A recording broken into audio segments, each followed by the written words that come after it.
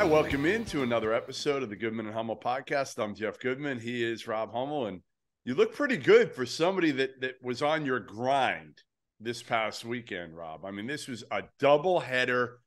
It probably brought you back to your AAU days when you had to actually play work hard. multiple games. Yeah, work a little bit, Yeah, the old 2 games in a day down at the Milk House at Disney, right? That's what that was like. But you were young then. Now you're. I was. You know what? I just want you to clip this and remember this in July when all you do is trash me for not doing anything. That I do actually sometimes have to work. And look at you in South Carolina with a beautiful chef's kitchen behind you, eating Twizzlers like the fat boy that you are. And, your tweet. Okay, first of all, for anyone that didn't see it, Jeff sent this really stupid-ass tweet about my list of demands that I made on my ride down to. Do you have the tweet there of the demands that you made? I could pull it up. Let me find it. Let's find the. But this tweet that you tweeted has been beneficial for me. This was a and good I look source. forward to saying why. This was a good source. I'm going to read it. I have it here.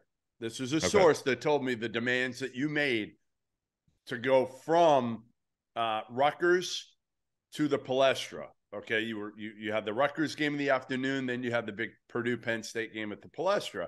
A source told me that this was your list of demands to be able to do both games. The temperature in the limo set exactly at 70 degrees for the entire ride. Pillows and blankets. I'm told it might have even been your childhood blankie that you wanted delivered for the drive. Champagne, Cool Ranch Doritos, and then 2 bags of Twizzlers. I don't know if they were the family size or just the regular size bag here. All right, so that tweet was dumb in itself, but then some random guy who follows you said, what did he say? Can you find his tweet off of what it was? Something about how he's never seen anyone on television who I think that guy eats 2 bags of Twizzlers than me. That's right. I've never looked for that guy. Wait, here it is. Tom Wyatt. Thanks, never looked at a guy and thought he definitely eats Twizzlers faster than Hummel. What makes me look like I eat Twizzlers fast? Like what gives that away? Is it I'm fat or I don't understand. Have that look about you. I just have a look of when you look at me, you say, man, that dude crushes some Twizzlers. Man, he just goes in.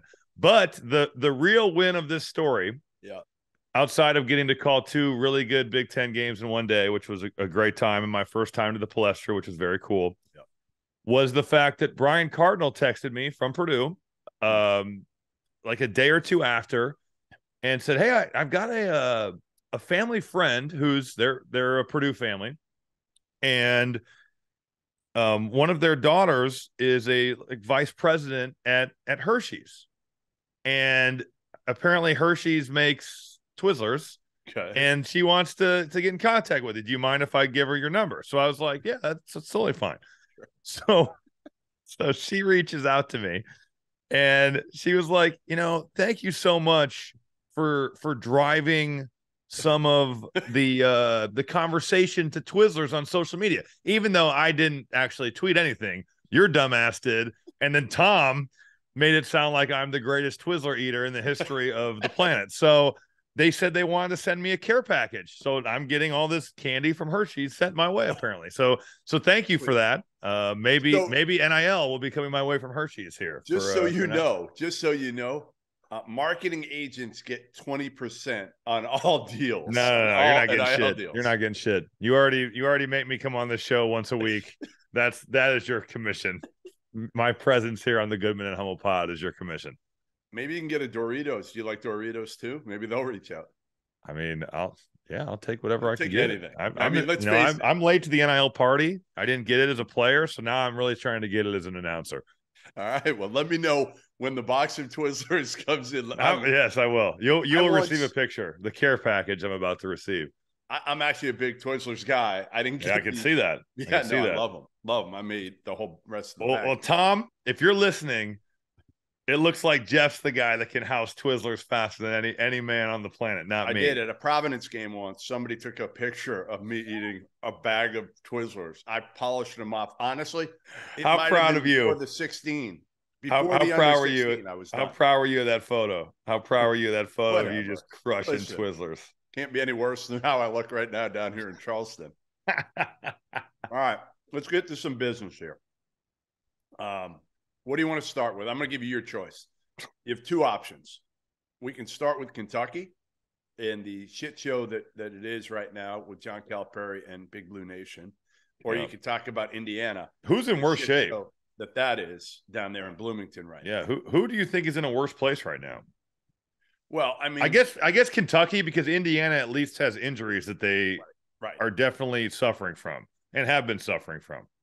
And the other part is it's year 2 of the Mike Woodson. Yeah. No doubt. The expectations Kentucky's in a are worse so place. high. Yeah, they're so high. So let's start with Kentucky. Let's start with Kentucky, and then we'll move on to Indiana. Cal hasn't been to he hasn't won a tournament game, and I think let me pull it up. It's 1,385 days now. That was the last time. Now the tournament was obviously canceled in 2020, but I'm trying to just refresh my memory. I know last year they lost to St. Peter's. 2 years ago they were terrible. They didn't make the tournament. That's Remember, right. That was the kind of pandemic. The cut. They were 9-16. Yeah, they stunk. Okay. And then this year they're 1-3 in the SEC for the first time since 1986-87. Rob. Wow. So the natives are getting restless because Big Blue Nation, they're tired of getting all these players in. I think it kind of started years ago in a sense. I mean, they were so good early, right? He went to, I think it was like, four times that he got to the Final Four in the first 6 years or something like that. It was their team with Anthony Davis, the one it all, was unbelievable. The talent really, on that team is crazy. He picked up, I mean, again, he took over for Billy Clyde and he brought all those dudes there. So from day one, it was like John Wall, DeMarcus Cousins, Eric Bledsoe. They had dudes from day one. Yeah. And then I feel like it fell off a little bit. And people started to get upset when remember the comment basically he made was like, getting players to the league was more important than winning. They didn't like that. They did not. They didn't like that, I can tell you. Right. Because, they want talent. On that note, you told me an incredible stat about how many NBA players that Kentucky has had since, 2015? 2016? Yes. And that's the Final Four? After the 2015 season, which is their last Final Four, they have had, what did I say, 18 NBA players. 18 NBA players. You know how many Bill Self's had? Probably like 6, 7. 9. Yeah. And he's had double the amount of top 50 players as Bill Self as well. I mean, Bill Self has proven that he can win with lesser talent. That dude is better coach. An unbelievable basketball coach. There's no denying. So let me give you kind of my thoughts on this, of why it's fallen off on Cal a little bit. And you can push back on me if you want. But I think there's a couple things at play here from talking to people close to Cal. One of which is, and this isn't even talking to anybody close to Cal, he had a guy named Jon Robick for years. Jon Robick was assistant back at UMass days. He was a head coach for a little while in the I think at Youngstown State, came back, and he was his X's and O's guy. And Jon has dealt with some personal issues over the last few years and is no longer on staff. And I think that has really, really hurt Cal, because I don't think Cal – and Barbie was there too, and he was kind of his X's and O's guy for a while. And he's gone now. He's back as a head coach in the MAC at one of those directional Michigan schools. I can't get them all straight, so I can't remember. I think it was Western. Way to dig deep in your research. It might be Central. It's either Central or Western, because I know it's not Western, because no, it's not Western, because that's Dwayne Stevens from Michigan. So then it is Central Michigan. It's Central. Anyway, Cal now is being exposed to some degree as an average X's and O's guy. He's got 3 guys on his staff that are really good. Orlando Antigua was a former head coach at South Florida. He didn't do well down there. Chin Coleman came over from Illinois. KT Turner came over this year as an assistant. I just don't know if Cal is listening to those guys, relying on them enough. I don't know who's coaching the team, but again, I think the loss of Jon Robick has really caught up with Jon Calipari from an X's and O's standpoint. That's one. Number two, I think coming out of the pandemic, I don't think Cal's had the same work ethic that he once did. I think recruiting or where? Recruiting. Probably everything a little bit. Doesn't he have the number one class in the country coming in next year? He does next year. But it's well, all I'm saying is he might, one of them was hand fed to him, which is DJ Wagner, right? Like all he had to do really was beat out Kenny Payne. Okay, but still, he's got the number one player in the class. He does. But again, that was given to him by DeJuan Wagner, who he coached at Memphis. Like that was like handed to him, spoon fed. Okay. Like he still deserves credit for it. He's got the number one class in the country next year. So it's not just recruiting. I'm told it's everything. It's everything that, prior to the pandemic, he just knew one way: grind, grind, grind. Don't stop, don't stop, don't stop. And then everybody in the pandemic, it changed everything. No, I mean, life came to a halt. Yeah. From a recruiting standpoint, it was like, all right, you don't have to travel as much. From a work standpoint, it was like, all right, this is kind of nice, right? Like, I don't have to go at the same 100 miles an hour. I can figure out different ways now. And I think he enjoys that. I honestly think it's something where it's like, all right, I've earned it. I'm 63 years old. I'm in my 60s now. I'm not going to work like I did in my 40s or maybe even 50s. Yeah. And I think that has, I don't know if caught up with him is the right word, but it's changed. It's changed kind of the way he works. And again, like when you looked at this team before the season, Rob, didn't you think like, all right, they got a chance. They got shooters. They got the best big men in the country. They had everything. They had everything. 2 point guards, a pro in Case and Wallace, maybe not as many pros. That's the one difference, right? This Kentucky team doesn't have the number of pros that they're accustomed to having. That's totally fair. But I still think that it doesn't add up when you look at their talent and then you look at their on-court performance, especially offensively. I just think that watching their offense, it's like watching a team from 15 years ago. And if you have good shooters, but you don't get them good shots, that doesn't necessarily matter. They went 3 of 10 from 3 in the loss to South Carolina. What good team now is taking 10 threes? And Indiana's dealt with this some too. Yeah, both of these teams are similar that like they cannot shoot from the perimeter. But you have CJ Frederick, who, oh, by the way, shot 47%. But you have to get him looks. Right. You can't just be like, okay, yes, he's a good shooter. Right. If you play him in horse, he's going to make everything he takes. Right. But if he's taking contested threes, which if you're not generating good looks, I just that doesn't matter. He needs to be open. He needs somebody else to get him the ball in a place where he can use the skill that he has. So what do you do? I wrote a story yesterday about that, and I talked to a couple coaches that have played Kentucky so far this year, and one of them, I'll give you a couple of the quotes. I know you were really busy, so you didn't read it because you've been, I don't read any of your stuff. Yeah, well, I don't blame you. He said, here's one quote: "I think he's lost the players. Their offense is so shitty. He doesn't run anything for their guards. He has no idea how to use Case and Wallace." I mean, it's hard to argue with that. No, I don't. I don't argue with that. But you asked, what should they do? Yeah. There's still no debating that if you have the number one class in the country, there's not many people that or many universities that have that type of talent, recruiting ability. Right. You lost to I South think Carolina. if I'm Mitch Barnhart, I'm going to Cal and I'm saying the staff needs we need an X and O offensive guy. Whether it's Jon Beilein, not that I'm saying that he'd come, but somebody of that ability to where, all right, you're getting an offensive coordinator. Like, we know that you can win here. You have one here. Yeah, if you're staying, right. The buyout is insane. We're not. I wouldn't. Here's the buyout, Rob. Just so we're on the same page with this. All right. So here's the buyout. The buyout is he's got 6 years left. Okay. And they would owe him 75% of his remaining salary, which is about $40 million after this year. Okay. So it's not as bad as like the Jimbo Fisher buyout. Not close, because there's also an offset. So if Cal gets hired by, let's say, Texas, just for argument's sake, if he gets hired by Texas and they sign him to what's going to happen? He's not going to go for, even with the offset, he's not going to go for like $2 million. They could maybe backload it and try to figure out a way. But let's say, for argument's sake, he goes to Texas for a 6-year deal at $5 million a year, which is $30 million.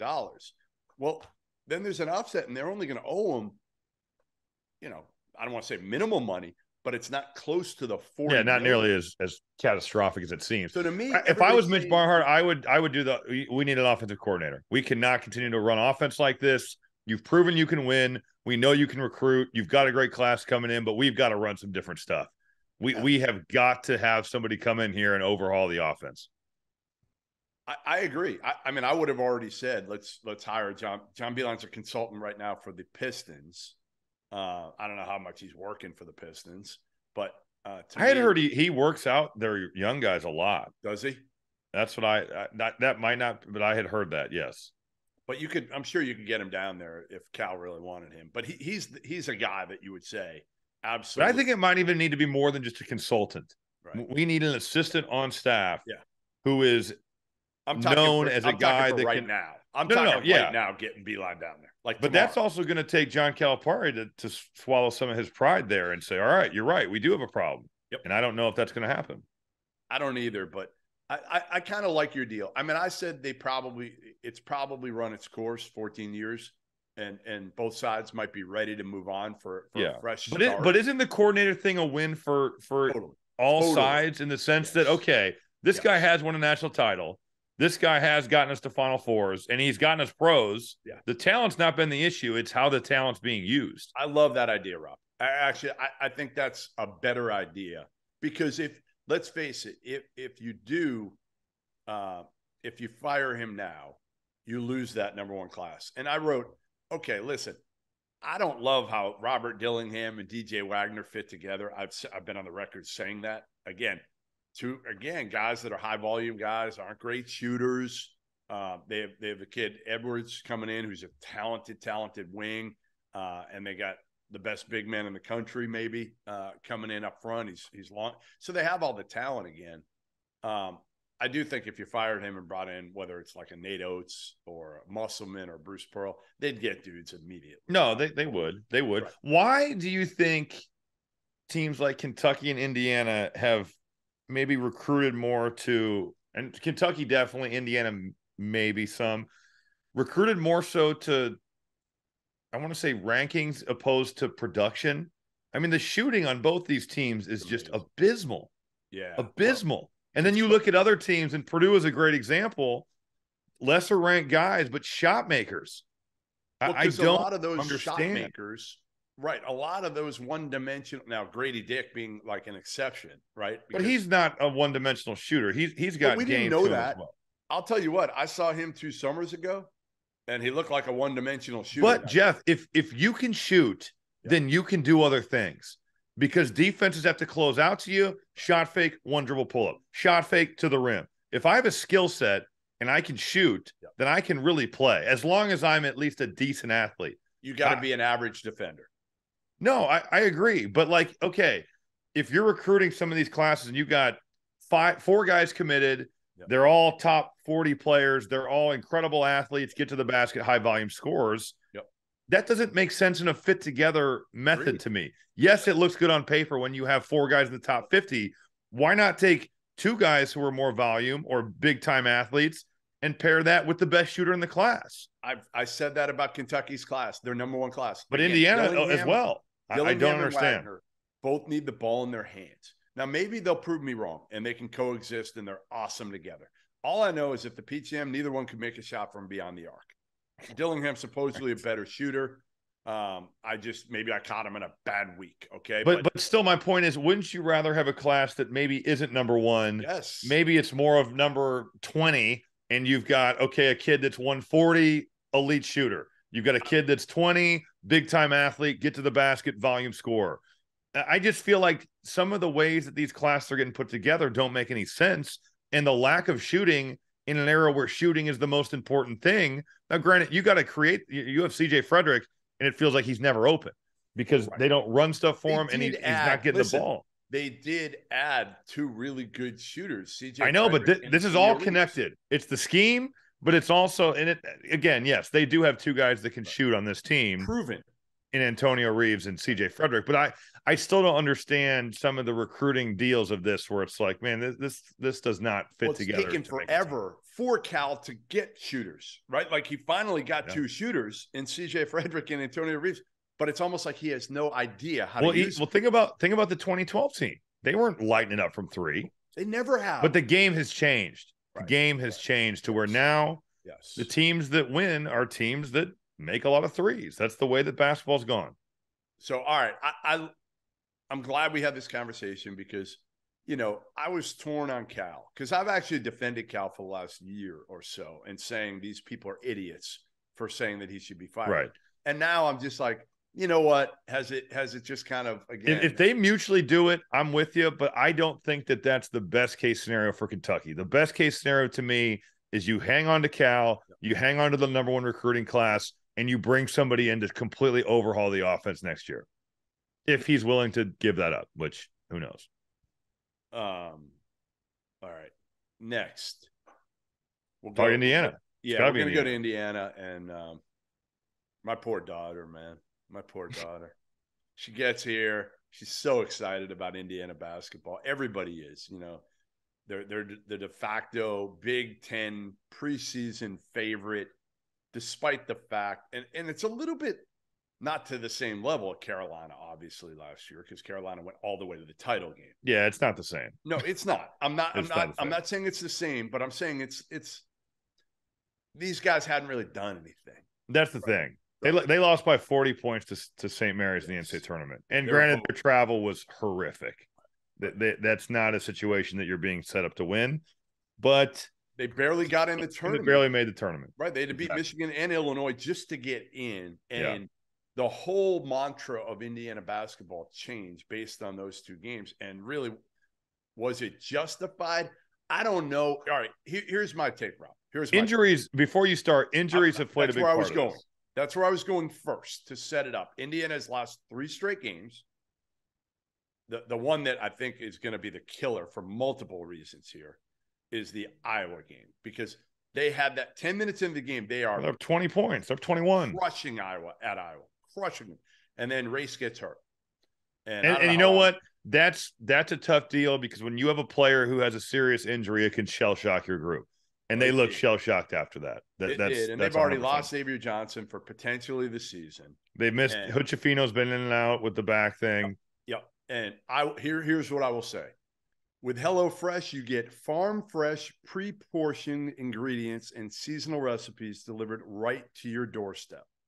Skip trips to the grocery store and count on HelloFresh to make home cooking easy, fun, and affordable. That's why it's America's #1 meal kit. You got New Year's goals, and HelloFresh is here to help you achieve them. Skip the grocery store and take control of your time and budget with delicious recipes delivered right to your doorstep. With HelloFresh, eating well in the new year can be stress-free and delicious. They've got 35 weekly recipes. They have the options, all the options you're looking for to help you achieve your goals. Choose calorie smart and carb smart recipes, or even customize select meals by swapping proteins or sides, upgrading your proteins, or adding protein to a veggie dish. I've got it. I got it back in Newburyport. I got it coming to me here in Charleston right now.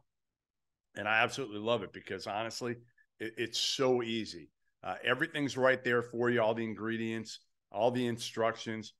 All you have to do is put it together pretty quickly and easy. And I'm not a huge guy when it comes to cooking, but even my wife said she really likes it. So honestly, go to HelloFresh.com/21Field68 and use that code 21Field68 for 21 free meals plus free shipping. Again, go to HelloFresh.com/21Field68. Use that code. Again, 21Field68 for 21 free meals plus free shipping. To Indiana fans watching, Trayce Jackson-Davis is really, really hurt. Really hurt, really gutting it out. A lot of the way he runs. I mean, the way he's running, he doesn't look right. He's not healthy. He's not healthy. And this kid deserves a ton of credit, because a lot of guys in his position right now, Rob, with NIL and the draft stock, they'd be out. They'd say, you know what? There's no way I'm going out here. But I give him credit. He's trying to win games, trying to help his team get on track, trying to get back to the NCAA tournament. So Trayce is hurt. Xavier Johnson is out. Race Thompson is out. Jalen Hood-Schifino has been hurt. There's a lot of stuff going on here with Indiana that people probably aren't giving them enough leeway. They're not going to win the Big Ten. We know that. But I told my daughter, I'm like, they just got to get to the tournament. That would be definitely. I agree with you 100%. Injuries have decimated their team, but that doesn't excuse the lack of execution defensive game plan wise. I mean, they gave up 84 points to Northwestern. Yeah. And Northwestern has had a very good season. They had a tough loss last night. They are a defensive team. Their offensive efficiency going into last night's game was 162nd in college basketball. And they give up 84 points to them. But to start the game, Robbie Barron had really struggled. He's been very up and down in his time in Evanston. First play of the game, simple back screen. No one opens up, layup. He goes for 13. Like, you give this guy, you get his head up. He's on scholarship. Right. He's a top 75 player coming out of high school. He's got ability. I mean, you give up a wide open layup, and all of a sudden he makes 2 threes, right? The containing of the bounce, boo-booey. I mean, they just could not keep him in front. You look at the ball screen stuff, total breakdowns in their ball screen defense. Last night against Penn State, they shoot more threes than anybody in the league. Penn State is trying to not turn it over, and they are trying to go bombs away from 3. That is Micah Shrewsbury's recipe to win. They give up 18 3-pointers. 18. Right. Seth Lundy makes 12. Seth Lundy makes 7. Andrew Funk makes 7. That is, I mean, just the execution of the game plan. And I was listening to Mike Woodson's press conference on the drive home from Evanston last night. And he said, we had a good game plan. Well, that tells me that if you think your game plan was good, then your players did an absolutely horrific job of executing it. Right. Because 18 threes in a game is terrible. That cannot happen. And I agree that there's injuries, but still the carryover from what they are working on from a scouting report standpoint, taking it to the game has been abysmal. And that needs to be something where, all right, we might lose, but we're going to execute the way that we want to execute. And they're not doing that right now. As you know, I was not the most complimentary when they hired Mike Woodson. Okay. 63 years old, came over, had never coached in college. Okay. That's hard to do.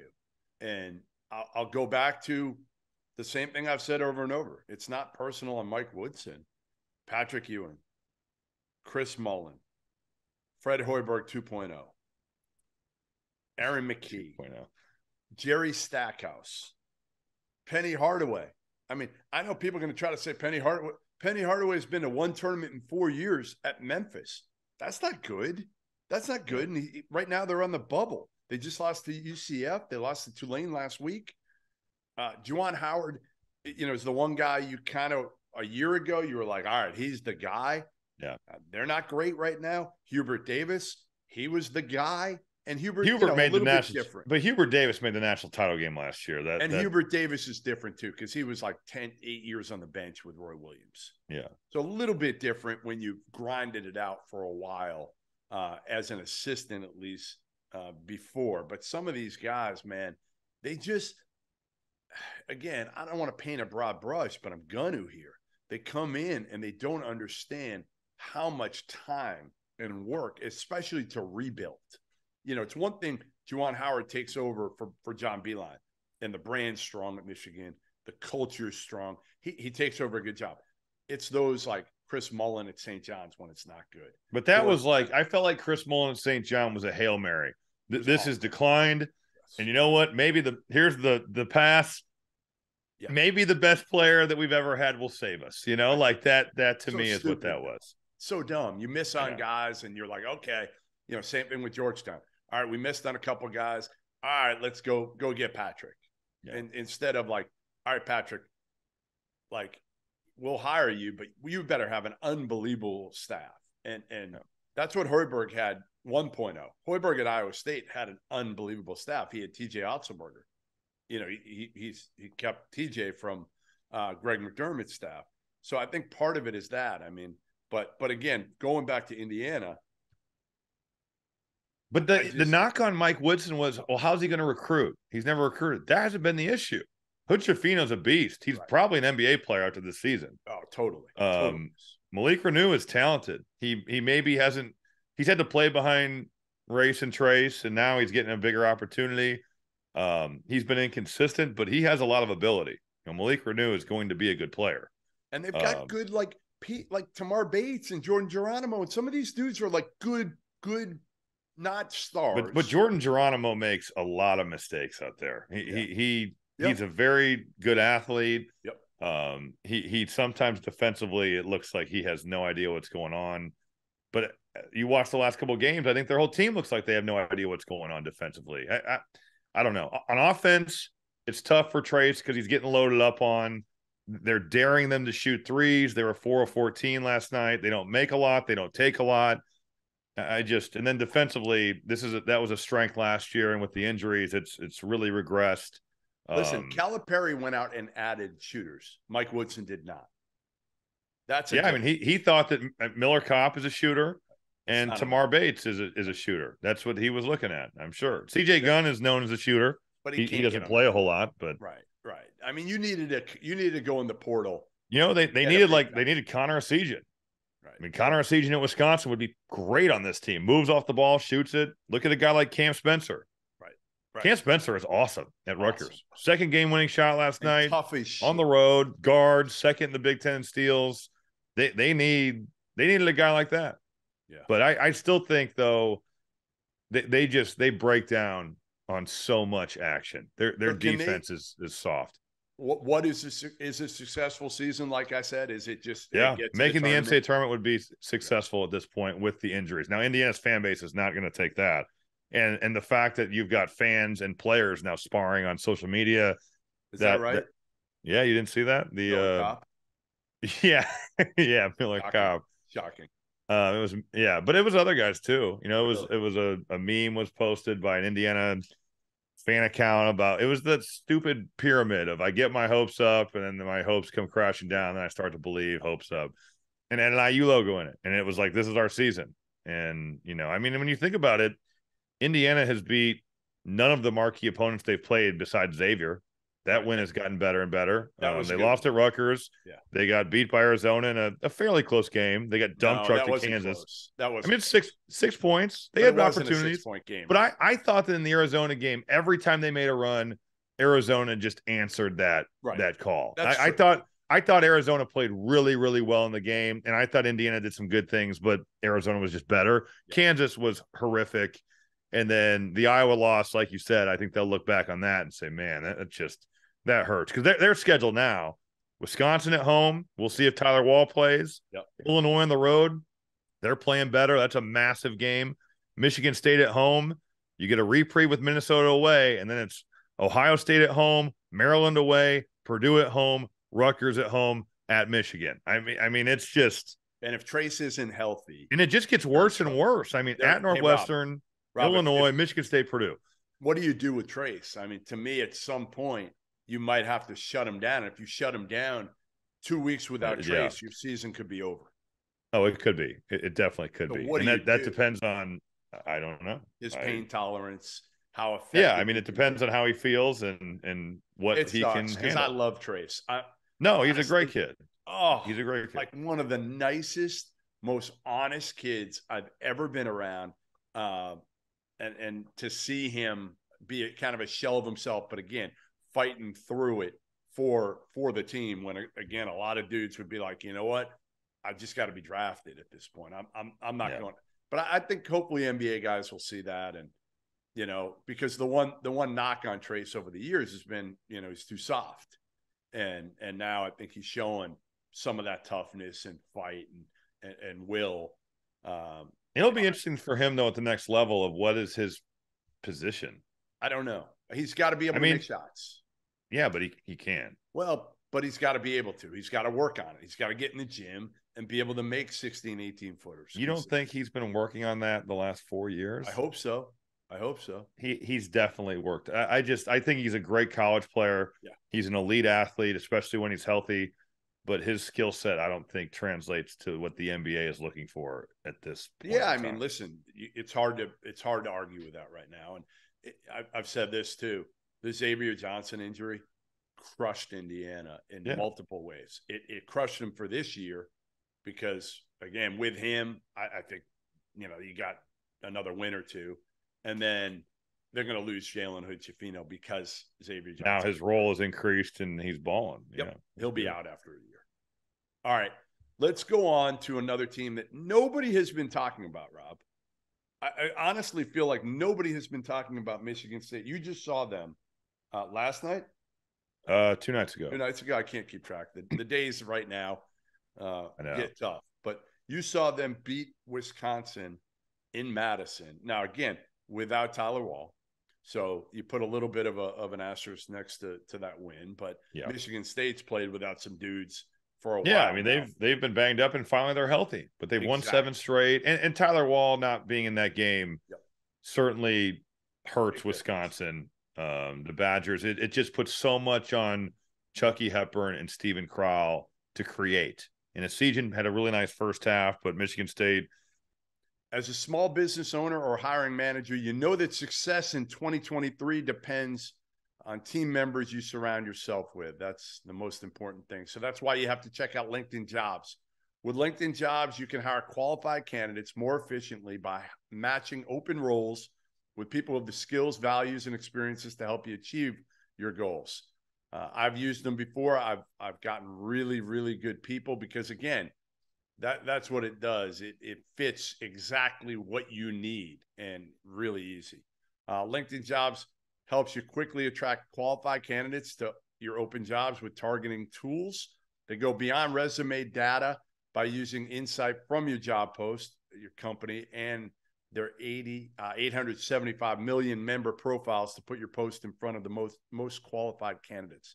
Identify the most qualified candidates on LinkedIn Jobs and connect with them fast and for free. LinkedIn Jobs makes it easy to screen and rate applicants based on your job qualifications, all on one platform. It's why small businesses rate LinkedIn Jobs #1 in delivering quality hires versus leading competitors. It's the only place that I would go, again, to try to hire somebody, find the right candidates and make the right hires.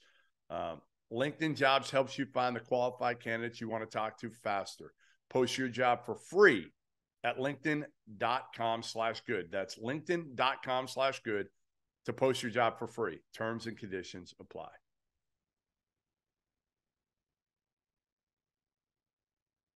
Really pretty much blanketed him in the second. I was impressed with Joey Hauser. He has had quietly, I would say, the best season of his career. Yeah. And it's not just been his shooting. I want to say coming into that game at the Kohl Center, he was 4 of his last 18 from 3 over the prior 4 games, but was still averaging 10, 10, and 4 assists. And in years past, if Hauser wasn't shooting well, I'd say just chalk it up. He's not going to play well. Yep. But even though he hasn't shot great, he's still found ways to impact the game on the glass and also making some plays for other people. He was awesome down the stretch. And then A.J. Hoggard was too. A.J. Hoggard made every play late. Michigan State goes 8 for their last 8 from the field. They were tough. Hoggard made big baskets. Hepburn took a forced bad 3 at the end. Just a good road win. A really good road win. Even without Tyler Wall, it was a good crowd at the Kohl Center. And Michigan State, I think, is starting to maybe show that they belong in that upper tier of Big Ten teams. I think Purdue is in a class by itself right now, but I do think that Michigan State is a team that has the potential to be there, and I would put Rutgers right there with them. Well, it's funny because, again, we kind of wrote off Michigan State a little bit early, right? I mean, in Portland, they weren't great, but they were injured. I mean, they weren't really injured. Malik Hall is so important to this team, and Jaden Akins is too. Yes, and Akins was hurt in the preseason, then he gets hurt again. I feel like we're not going to get the true Jaden Akins until maybe February. Yeah, probably not. He did say, I read, where he finally feels 100%. Yeah. But I don't think he's playing. He's not playing back to 100%. Tom Izzo said that in the summer he was their best player. To me, I think, again, when you look at their overall sum of their parts, they're good. They're older. They got a bunch of good players. They don't have a star. We know that. They didn't go in the portal, which in one way hurt them, on another way did not, because you return kind of the same guys. They all know their roles. They've been there. They played with one another. So that's the positive. You know, here's the thing, Rob. Like, while every other seemingly big program has had their bad years, and their bad years, look at Villanova right now. They're not going to make the tournament, most likely. Arizona had it years ago after Lute Olson was dealing with some health issues. They went through it right before Sean Miller took over in Tucson. We've seen it at UCLA, obviously. We've seen it at Carolina. We see it right now at Kentucky. Duke struggling a little bit. You know, Duke's been pretty damn consistent over the years. But Michigan State, they've gone to 23 straight NCAA tournaments, Rob. I mean, Tom Izzo is like the model of consistency. And the one guy, if you're going to put your money on somebody that's going to figure it out year in and year out, it is Tom Izzo, isn't it? Yeah, it is. And it's interesting to see this year, they've kind of gotten away from some of their staples. This is the slowest team from an offensive pace that they have ever had in the Ken Pom era since 2010, when they started keeping track of average possession length. This is the slowest team. They did find some things in transition a couple nights ago at Wisconsin, but they're not doing that. And then the rebounding, they're 209th in offensive rebound percentage. I mean, when I played at Purdue, they don't have a 5-man. They don't really have. No, I mean, it's Sissoko and But when I played at Purdue, the couple days leading up to our games against Michigan State, the only things we did were rebounding drills and transition defense. And the first time I played against Michigan State was my freshman year at home. I didn't play in the first game we played. I was sick, so I didn't play.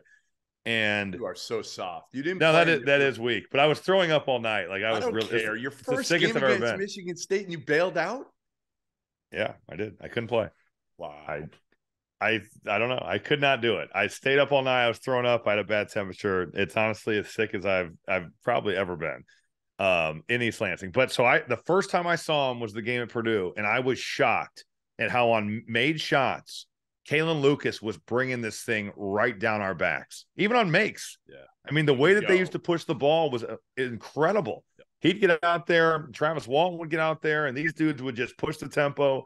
And, I mean, if they're running like that on makes, think about what they were doing on misses. The only thing we worked on, transition defense and rebounding. And Matt Painter always said it to us, regardless of how we shoot, if we rebound and hang in there and we keep them out of transition, we will give ourselves a chance to win. And that's not been them this year, but they've still found ways to be effective. Yeah, I mean, I think Izzo's done a pretty good job adapting over the years. You know, he's still obviously old school as a coach and how he runs his program. But in terms of how they play, he's been pretty darn adaptable. No, he has. And you know where they've been a lot better this year too? And it did rear its ugly head a little bit in Madison, as they've been much better not turning the basketball over, taking care of it. They were awful last year. I mean, there were some times the last couple of seasons where you're like, this is almost impressive to see how bad they are taking care of the ball. But they shoot it from three. They've taken care of it better. And they've got an experienced group. They could win the Big Ten. I think Purdue is the favorite, but if Michigan State won it or got a piece of it, I wouldn't be shocked. All right, the last thing before we go, I'm going to throw your name in the hat right now, officially, to replace Kevin Warren as the Big Ten commissioner. I'm putting your name in the hat. Rob Hummel. I'm starting the campaign right now. Robbie Hummel for Big Ten commissioner. What do you think? I've got so much experience in football that I think that's a really good decision. Now that I've done a year of XM radio doing some football shows in the fall, I think I am maybe ready for that. I think you're ready. I don't see why not. No, Kevin Warren goes to the Bears. It's funny because Kevin Warren was crucified, absolutely crucified. The football stuff. Yeah. And then he lands UCLA and USC, and everything changes. And the media deal, I mean he's got a very complex legacy, I would say. You know, the football thing, and that's a tough decision. That was what, in July or August, and COVID really started for us, I would say, in March. I mean, think about when the Ivy League canceled their postseason play. I was like, God, the Ivy League doesn't care about sports. How soft. Week later, shut down. They're just smarter than everybody else. And that's one of those situations. And it's not like we're talking a year out. There was still a lot of unknowns about COVID-19 and some of the impacts of getting it and then going back on the field.